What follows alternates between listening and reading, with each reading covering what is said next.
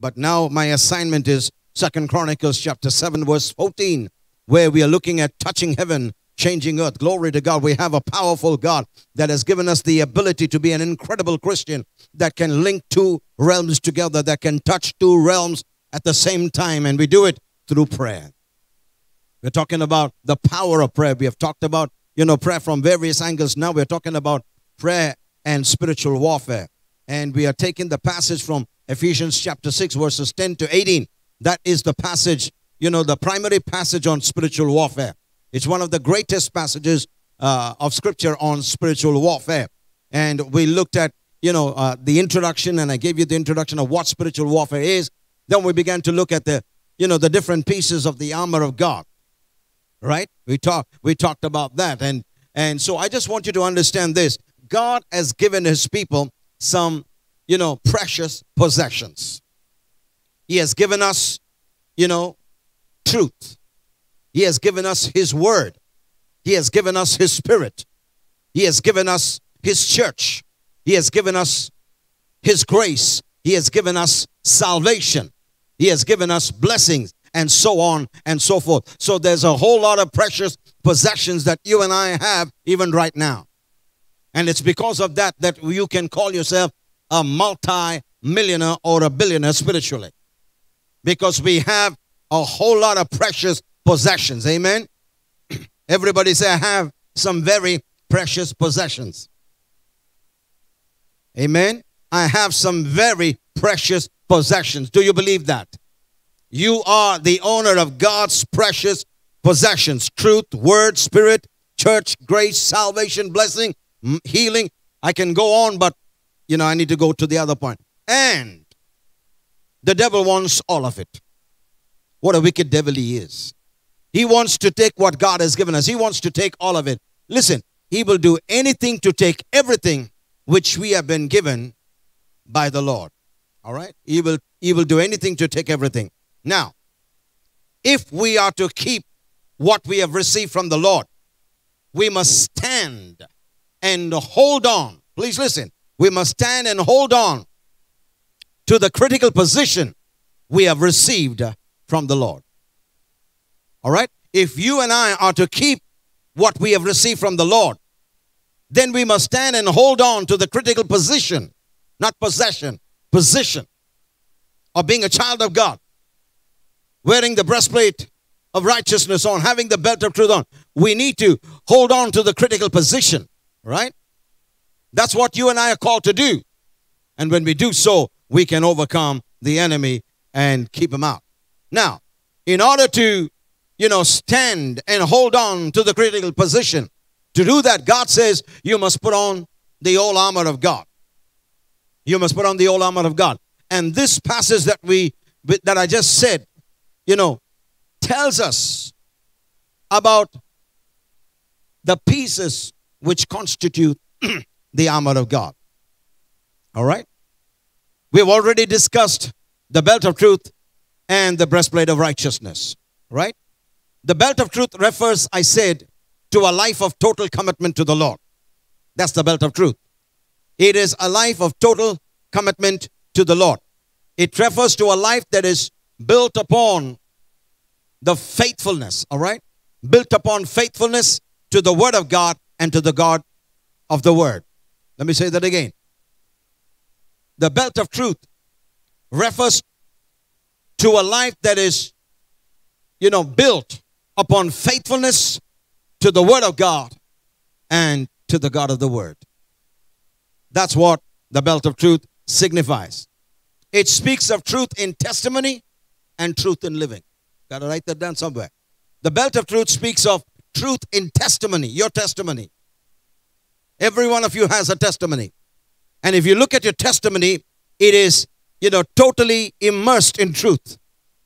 The only reason you have a testimony is because truth has set you free. Come on, talk to me, somebody.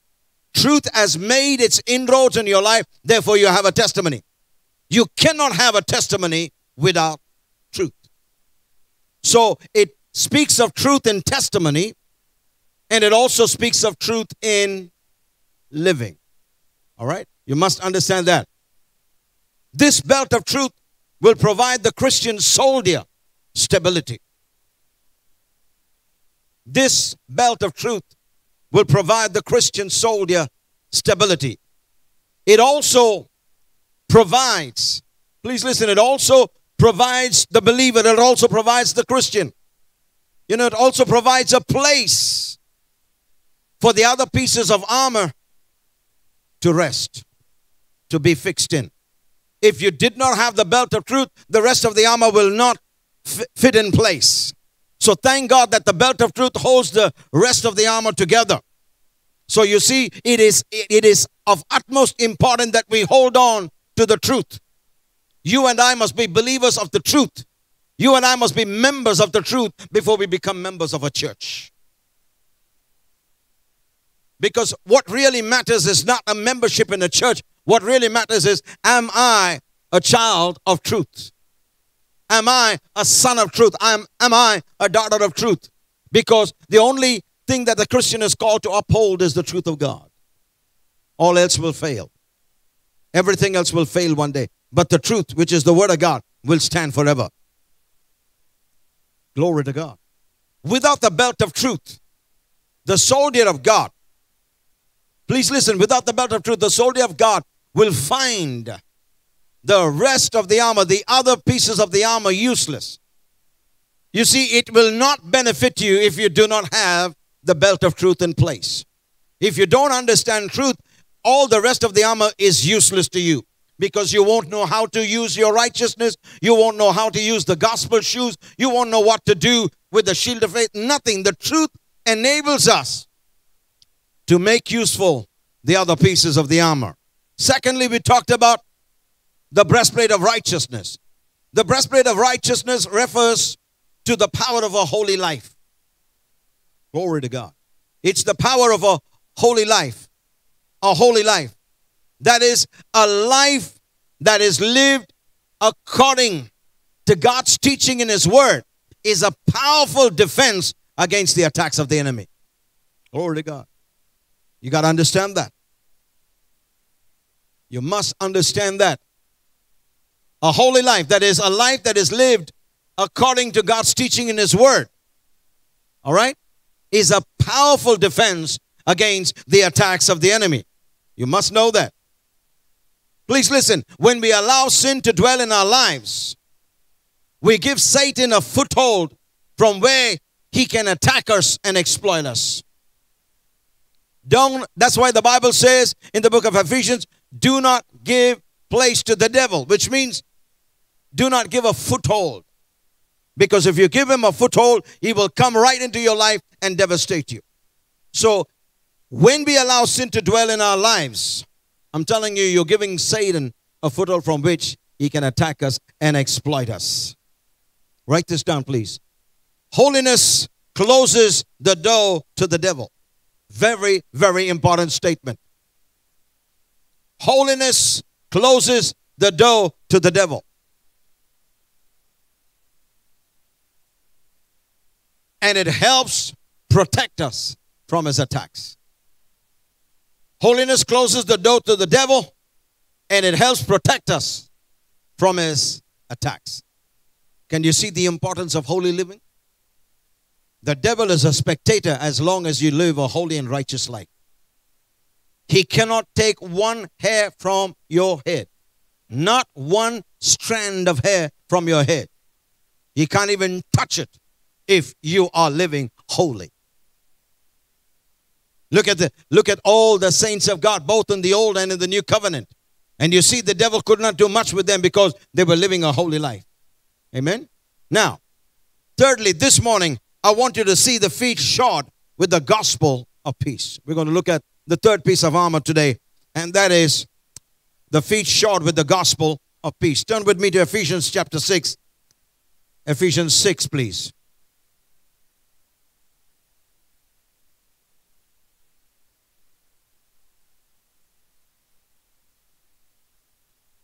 Ephesians 6 and verse 15. And having your feet shod with the preparation of the gospel of peace. Now, the feet are very important to the body. Your body cannot have mobility without feet, right? when we compare the feet to the heart, where the breastplate protects, we tend to think, well, it's not as important as the heart. But let me tell you, feet are very important to the body. Now, Paul comes to the soldier's shoes in this particular verse. Shoes have become a major, part of our culture. Every one of us will agree with that. Shoes have become a major part of our culture. Please listen. Originally, shoes were used to protect feet. Now, it has become a fashion item. In those days, the shoes were used. Original purpose of shoes is to protect the feet. But today it has become a fashion item for most of us. Now please listen. For the most part, we are not wandering over rough stone, wading through the mud, tramping in dust, and trying to stroll across thorny bushes. No, we're not doing all that. We must understand that the terrain that day was terrible. We must understand that the terrain in that day was terrible. The thorns were piercing. You got to know, when you don't understand that, you don't understand the value of shoes. See, for us who have, paved roads and, good pavements and carpeted offices and carpeted churches, we don't know much about, the difficult terrain that they faced in those days. How piercing the thorns and other items, that were lying on the ground. How hard it was to walk over the cobbles and the rocks and pebbles and everything else in those parts of the world. We don't understand what it means to walk over those, rough terrain. We don't know about it. And that's why we don't appreciate the shoes very much. But let me tell you this. When you understand the importance, then you will understand why the Roman soldier would never get out without, first of all, putting on his shoes. Now, why were the shoes provided to the Roman soldier? The shoes will provide a certain function. Number one, why were the shoes provided to the Roman soldier? Number one, because he needed firmness. He needed firmness. Firmness of hold. He needed a firm hold. Why? To prevent him from slipping and sliding and falling. That's why he needed something that, enabled him to stand firm. Right? And this is especially true in war. Now, let me give you an example. If you take athletics, they would never get onto the track, without the right kind of shoes. Because if they did not wear the right kind of shoes, they can slip and slide and fall and, injure themselves.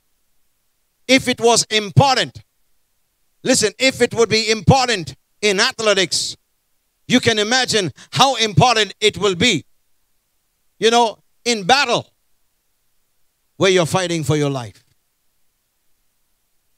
If shoes were important for sports, you won't get onto a football field without having, boots that had studs under it. Because if you get onto a football, grassy field without studs, you're going to be slipping all over the place. Am I right about that? Huh? You'll be slipping all over the place. So, every sport has its, particular kind of shoes to help it handle every surface that they play on. And so we must understand that even in warfare, it's so important. And so there was, such importance of footwear, my brothers and sisters.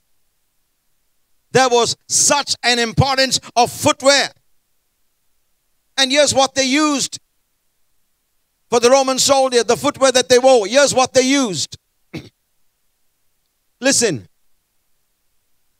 they used a thick-soled sandal for their feet, all right? They used a thick-soled sandal for their feet. And then, straps that tied it in all directions so that it was, tremendously tight, adhering to the feet. On the bottom of that thick sole, were hobnails or studs. All right? On the bottom of that sole, attached to the bottom of that sole, were hobnails or studs. Right? Now, what are these studs or these hobnails? They were little pieces of metal protruding from the bottom. Right? Like a football shoe or a track shoe. Right? And why was it given? So that it would give them grip on the soil. So that it would give them grip on the soil. This gave them firmness of footing, to stand in the battle. And that's what the Apostle Paul sees. That's what he sees. Because you must understand, Paul was in jail. He was constantly tied between two Roman soldiers all the time. And every time he looked at the Roman soldier, he saw the different pieces of the armor. And every time he saw what he wore, he was reminded of the spiritual implications that it has for us. And when we understand, we will never take off the armor, not even a single second in the day. Once we put on the whole armor of God, every time we walk to work or we do, prayer, whether we are praying or not, whatever we do, wherever we go, we will wear the armor of God 24/7. Because I'm telling you, no matter how much I teach on it, I cannot exhaust the subject.